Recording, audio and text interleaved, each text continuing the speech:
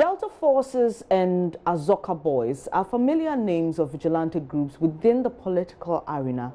But ever heard of the Dragons and Hawks? Well, those are the emergent groups from the opposition NDC, some of whom were spotted at the party's regional elections last weekend. There's more in the following report. Prior to the 2016 elections, the Azoka Boys remained the well-known internal security group identified with the NDC. This changed shortly after the party's defeat when heavily built men were spotted during the NDC's regional elections held over the weekend. New names such as the Dragons, Lions and Asamankasi NDC forces were seen. Correspondent Precious Semevo recounts the role the Dragons played in the Bono Afo region. The NDC Dragons were in black t-shirts and positioned in advantage areas, including the podium and the 3 polling centers, to deny entry of unauthorized individuals and groups from getting access to the top party officials. NDC national organizer Kofi Adams, however, says the party is not aware of the existence of these groups. I don't know of any group like that called Dragon. The party has its internal security. We have not named any group Dragon. A former Ashanti regional minister, Joseph Yamin, who organized the Hawks during the regional elections, says such groupings are important. These are people we call task force, and they have a role to play.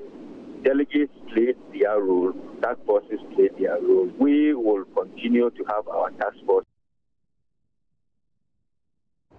Although national organizer of the party, Kofi Adams, has distanced the party from the activities of these groups, General Secretary of the NDC, Johnson Asiedu Nketia, is endorsing the groups.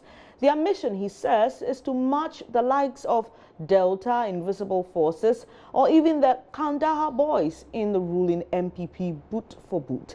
According to him, since the NPP has failed to disband similar groups in their party, it gives them justification to do same.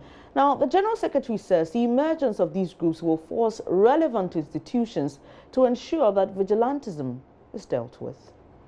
I endorse it fully as a proper response for the incalcitrance of the ruling government and their refusal to do anything about the vigilantes on the MPP side. You realize that for 2 years now, we have all been complaining about the rising incidence of vigilantism in this country. The president promises that something will be done and nothing gets done. Some of us have been affected by vigilante attack, and yet nobody had been held responsible as we speak to you now.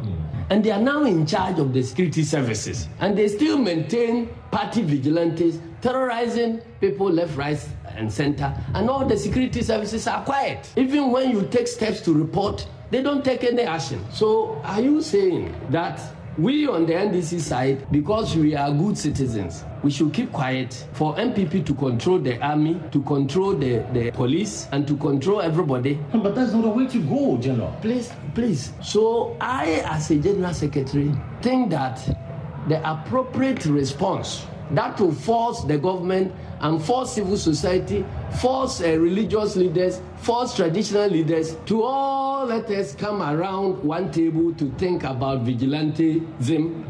It's for people to take steps to defend themselves by also forming their vigilantes. Well, security expert Adam Buna is blaming the main security agencies, the National Security and the Bureau of National Investigations, for failing to address the menace of vigilante groups in the country. Now, he believes those two entities must be reformed and made independent as he reiterated calls for activities of the vigilante groups to be restrained. He spoke on the polls. Do we actually even need the national security at all at its present state? Probably no. Okay. Do we need a BNI? No. I'm sure they'll be listening to me. They are not happy. But you see, it is the taxpayers' money that is used in paying them. Right. If they are there and we have all these vigilante groups and they don't care, massing up and, doing things that will throw this country into chaos tomorrow, then I would say that, you see, we probably would have to, I have been hearing disband the vigilante groups. Or rather, I will call disband the BNI, disband the national security. Let's reform the national security and make it very independent. Until we make the state agencies independent, where we stop this idea of they parading themselves with the AK-47s and, you know, sidearms and, you know, running after vehicles. People. Yeah, we should have that in place. When we do it that way, we are going to have an efficient Ghana Police Service and security services. But at the moment, at its present state, we are going to have an upsurge of this type of the hawks, the lions, the vultures, and all these people springing up because they can see a loophole. And so they will take advantage of the loophole.